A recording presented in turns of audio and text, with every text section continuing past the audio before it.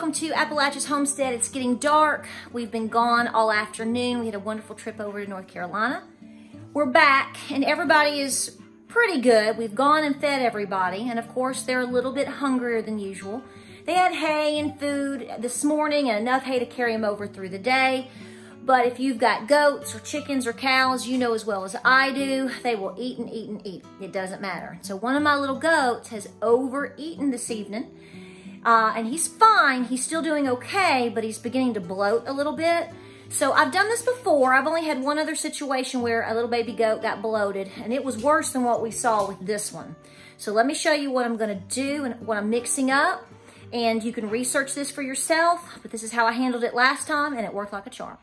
So clearly you're going to want to know the size of your goat, the weight, and all the specifics and all of that. So I do want to have that little disclaimer here in saying you have to do what works best for you and the size of your animal.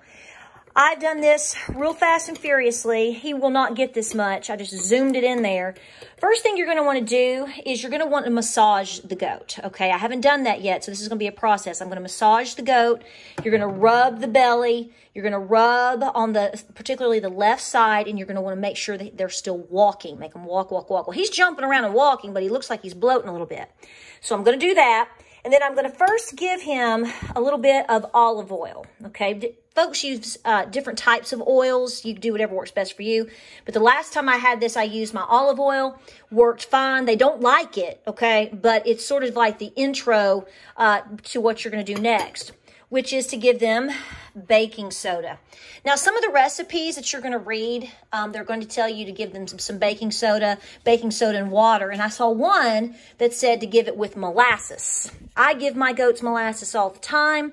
It's got a lot of minerals and nutrients, and they love the taste, and it sort of helps with all that bitterness from the baking soda. So this is what we're going to do. Let's see how it works. Okay, so it's dark. You can see from the garage, it is literally getting dark. So we're hustling.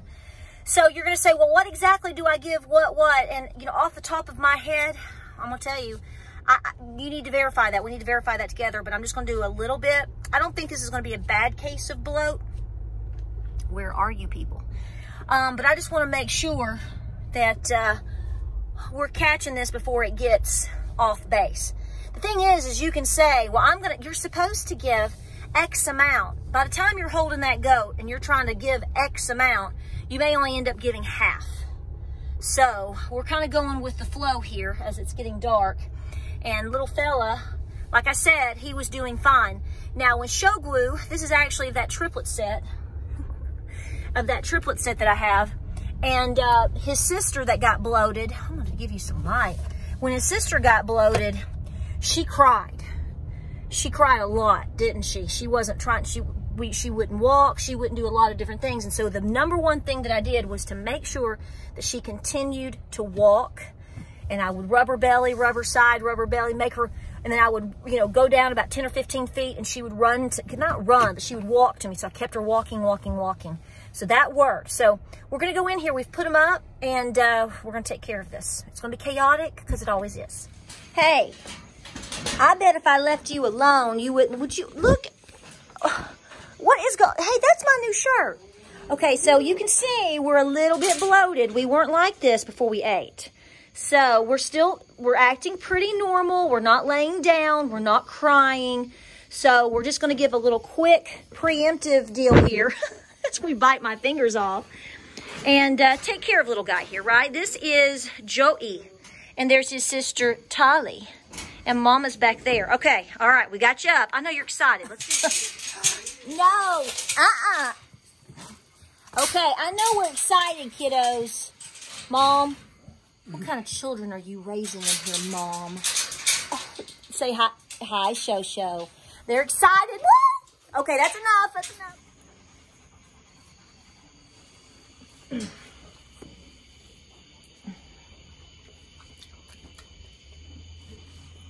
I don't think you want that. What is that?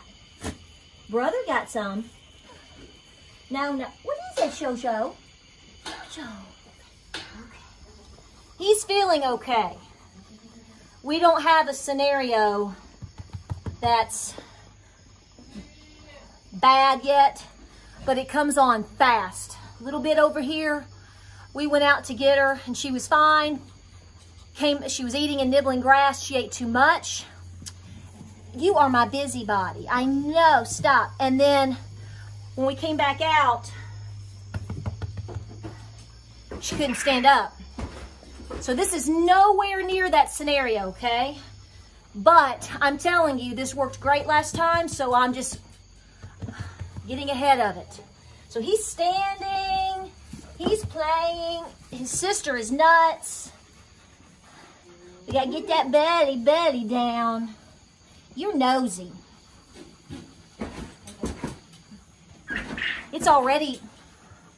It's pretty amazing, because what that does is help him. Don't you toot in my face. But you want them to start the walking and the rubbing and the oil. It's helping to give that relief, isn't it? Yeah. Sister, we gotta talk. Okay.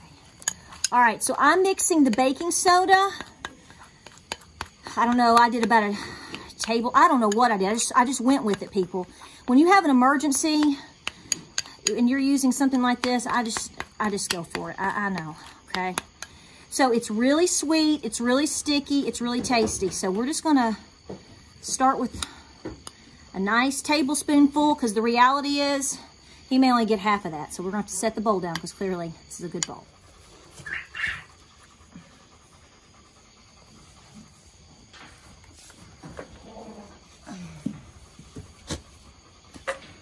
You want to try here?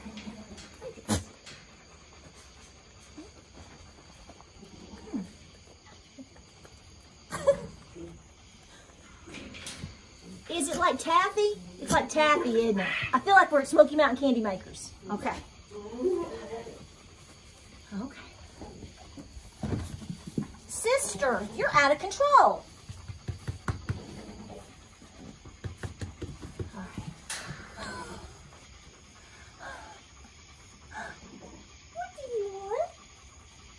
Attention, attention. Are you feeling better? Oh, hey, Coco. Okay, so we brought them in. It's a trio, you know, triplets and Mama. They stay tight. Hey, Cochise, don't sit on my lap. My gosh, what? I think we're doing okay. See? We're standing. We're participating with life. But this one over here, like I said, Little Miss Shosho, when she got bloated, it looked like she had swallowed a beach ball, and she did not fare well with it. We were very concerned.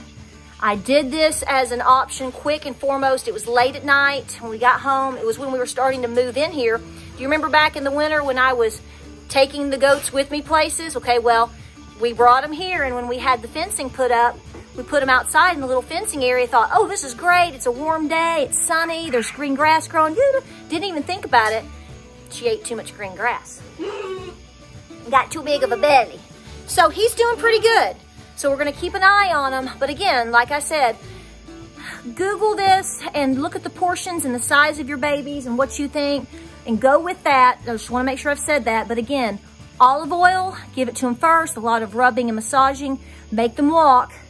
And then you wait a few minutes or so, and then you come in, and I'm telling you, the molasses makes all the difference in the world. They still aren't too sure about that bitterness of the baking soda, but it works much better than mixing it with water or just plain Jane. All right, guys, quick video for you. Write it down. Keep it as something as a good note for you to note for your homestead, because it's a skill, and those with skills are the ones that people need. I'm telling you. We'll see you on the next video. Love you. Talk to you soon.